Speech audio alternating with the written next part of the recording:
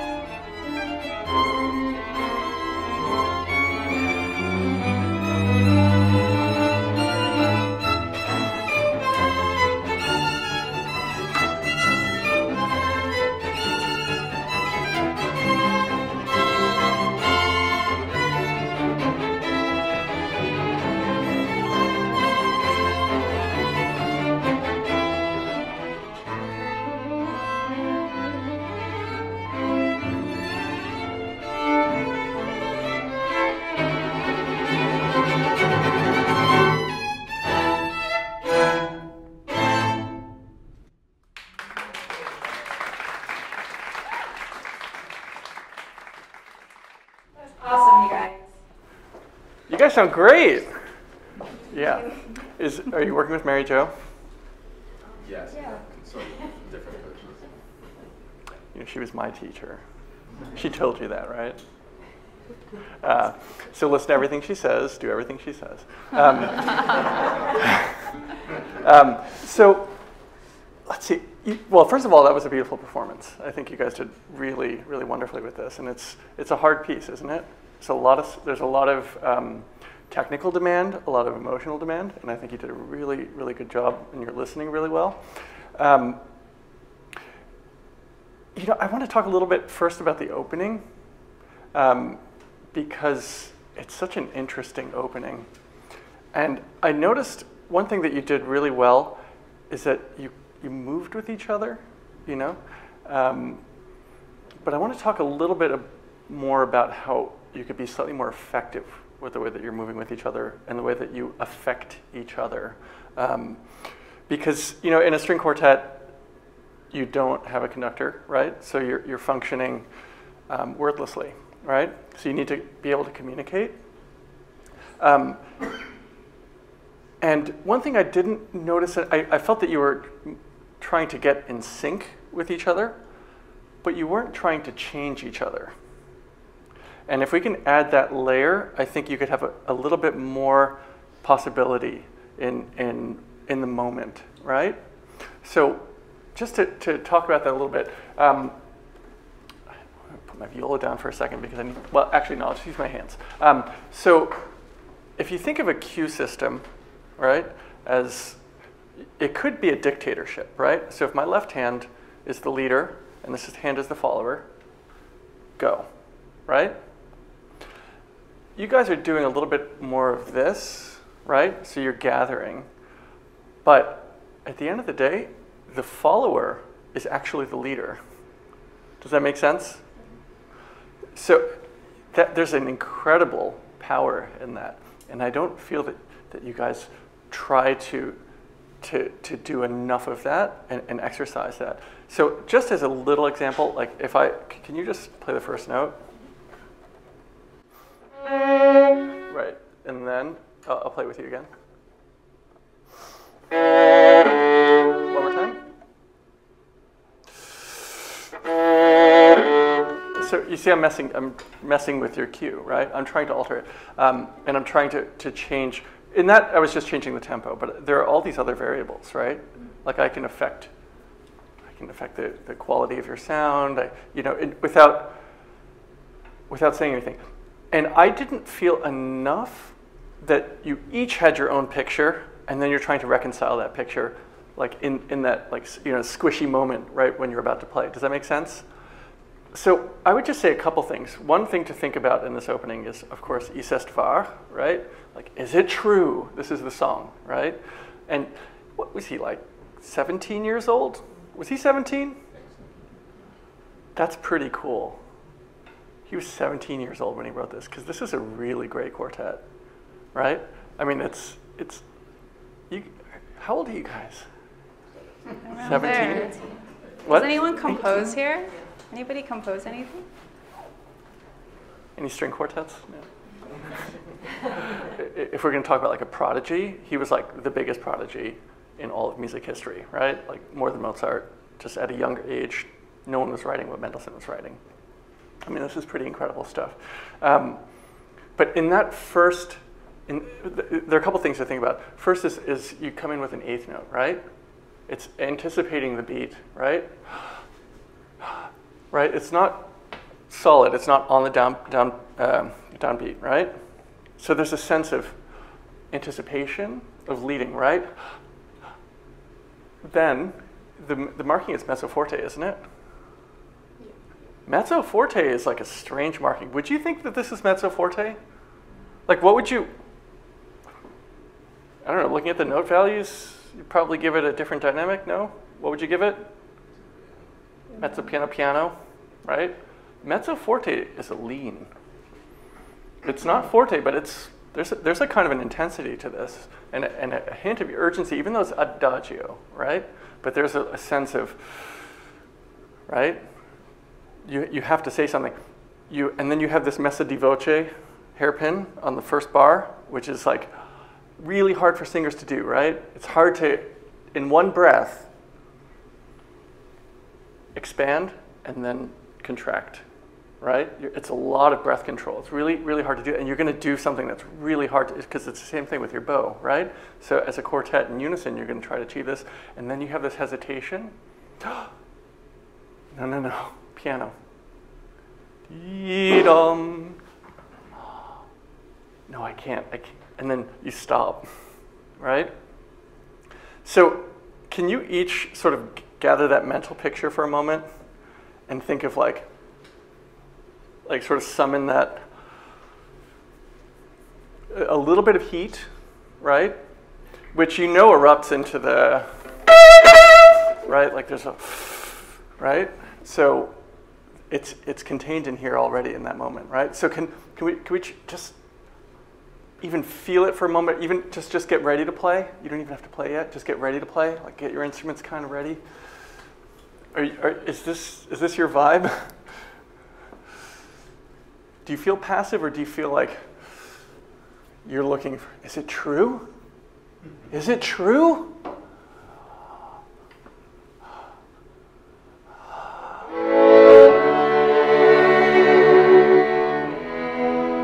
Why? And don't go to piano until it's piano maybe, right? Like if that hairpin could be in mezzo forte, right?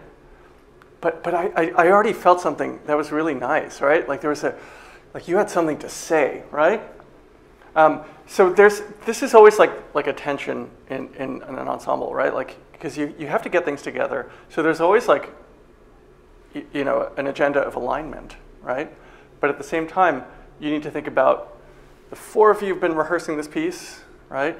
And you have to make sure that you're also keeping in focus the agenda of like what are we saying here, right?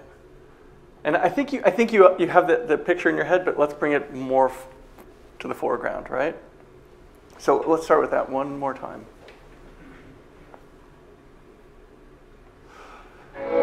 Wait. I felt like you guys were just saying, yeah.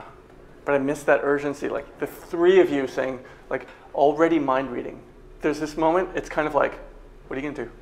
What are you gonna do? It's that twitchy little moment where if even like right before a performance, right, you know that if she starts playing, you've got to be in there already, right? So even passively at this moment right now, before you start playing, I'd have like my eye on your bow. I'm already like, I'm zeroing in, and if you start moving, I'm going to be there, and I'm going to read your mind. I'm going to get inside your brain, right? I'm going to try and exercise mind control. Right? And say, like, that intensity, that mezzo forte, right? Are you guys in there? Are you reading brains?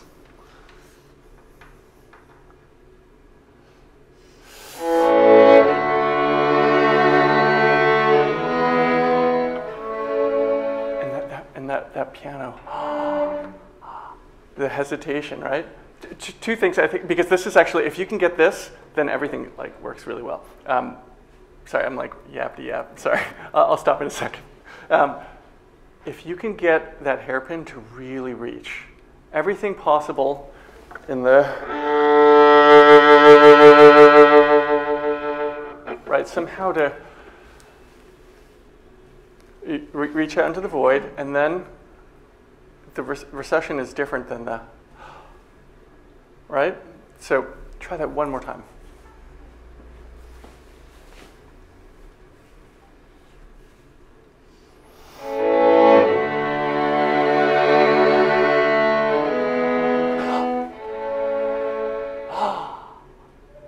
Great, and the final thing, breathe the rest.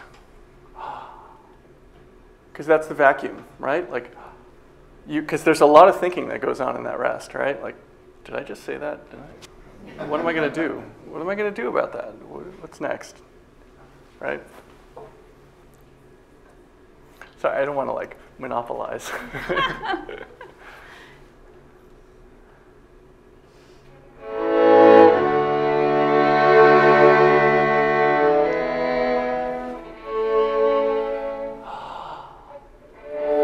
Great. Can we do one thing? can you play the downbeat of the second bar, the piano, and don't move? And then you have a new idea. No, downbeat of second bar, just the piano. No, not pianissimo, piano.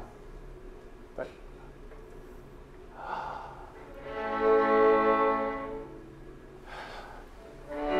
right, and so then it's like, because then how does that work, right? How does the rest work? It's a question, right? And then the dum dee da dee da da dee. And it's dee dum, right? It's funny because it is an appoggiatura, so you would assume a stress on the downbeat, but the crescendo actually goes through that eighth note, right? And that sends into the rest as well. Dee dum. Okay, let's maybe do a slightly longer run. Yeah, from the beginning. Please step in. Okay, just watch.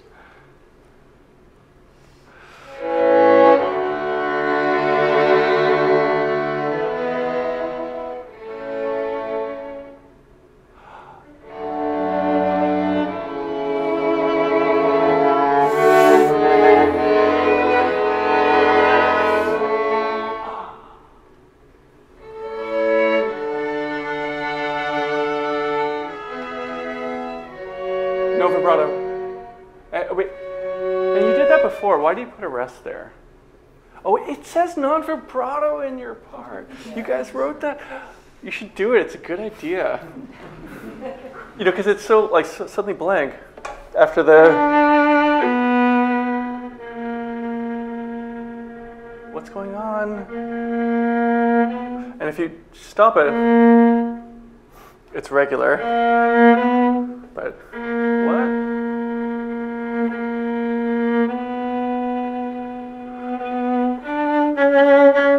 These little dots, right? It's so vocal to have this kind of leading anacrusis figure, right?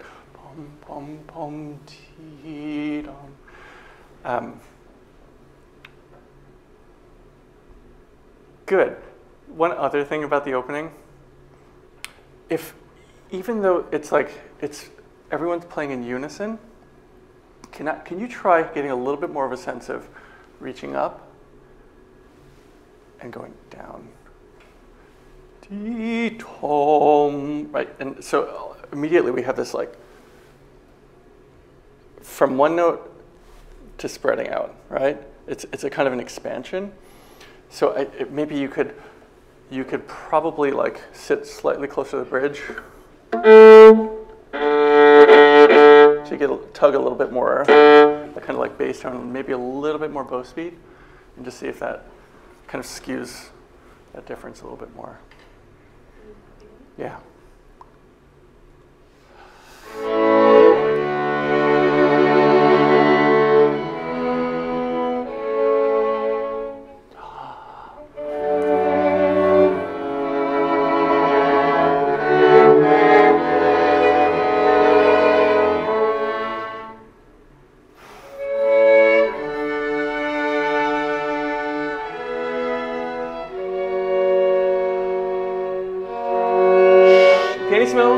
Yeah, nothing.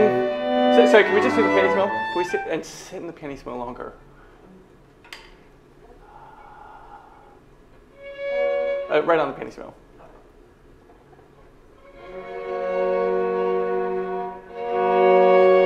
So that already it gets louder. Is there a way to really like? Do you have to hook? I know it's really hard. His bowing is actually really good, isn't it?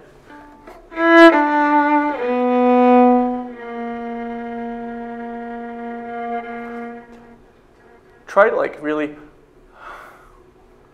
exhaling. Let the air out so that you feel like your shoulders are really supple. And try the piano pickup and see if you can just do that in one bow.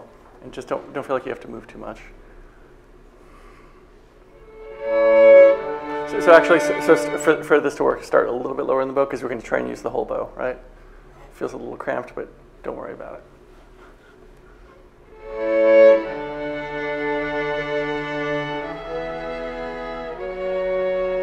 No vibrato. Not yet, not yet. A little bit more.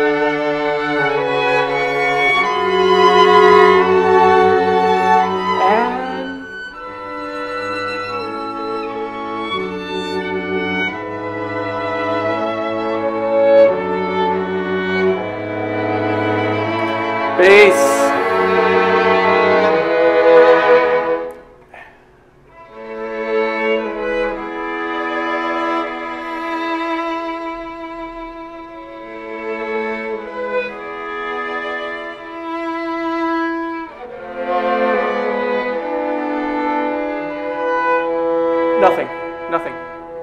Nothing, no sound, no, too much sound.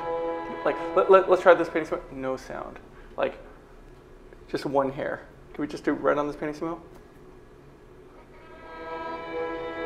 Can you make less sound? Yeah. Suddenly, like, the bottom drops out of the room, right? And then, go for it. Don't cue. Yeah, so this is like, don't think too much because there's a lot of information in that bar, but just try to get,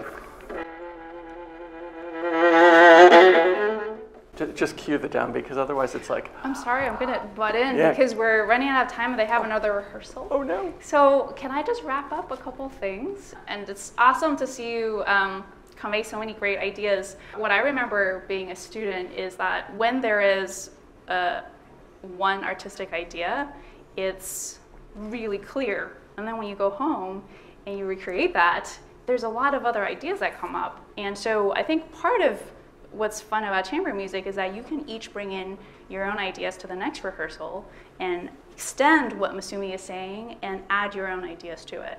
But for instance, some of the questions, have you guys talked about what are the arches? Where are the phrases? Have you guys talked about where the phrase starts? Yes? Okay. Have you guys talked about forte versus piano and playing it side by side and trying to figure out how much forte you can create versus the piano?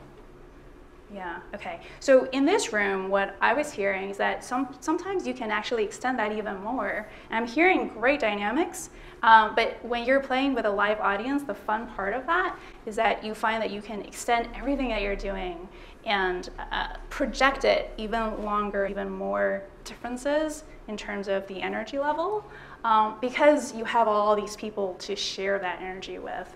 And when you're going to be performing at the Gala, it'll be an even bigger space, right? So thinking acoustically about how would that sound and how is that very different than being in a practice room. How did that compare to what you guys were feeling in rehearsal in terms of the sound and how you guys are blending? I was going to say, like, I agree. I think it felt a little bit more, there wasn't so much contrast. Maybe it's a bigger space, maybe because of Mary's performance, I don't know, but it felt a little bit less dramatic. So that's something that you guys can work out, talking through 4 distinct artistic visions. And circling back to what you were saying is the stronger your own visions are, the better for the quartet, because there's 4 really strong visions coming together that makes it more exciting. So it's fine to have some sort of a difference and then bring it here together in your rehearsal. And I wish we had more time, but thank you so much for playing. It was really, really wonderful to have you here in person. Yeah. Yeah, fantastic.